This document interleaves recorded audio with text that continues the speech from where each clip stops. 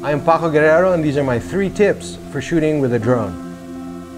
Tip number 1, safety first. It sounds like common sense, but apparently sense isn't that common. Know your equipment.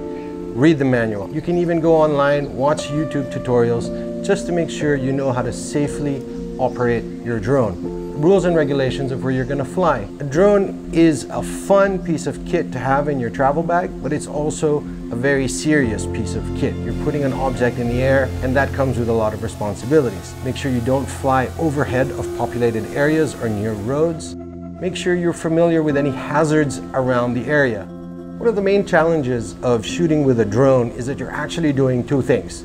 You're not just taking pictures or shooting video, you're also trying to fly the drone. If I can, I try and fly with a buddy.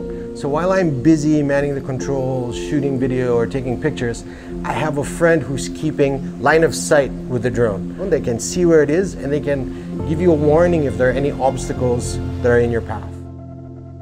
Tip number 2, a drone won't tell the story.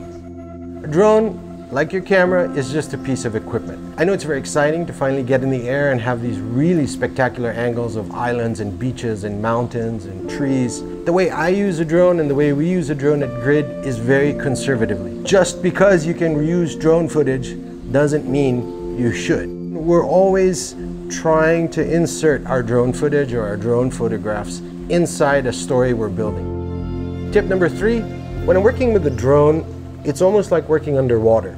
It gives you the ability to move 360 degrees, both laterally, vertically, front and back. Now that means that you can really control your light.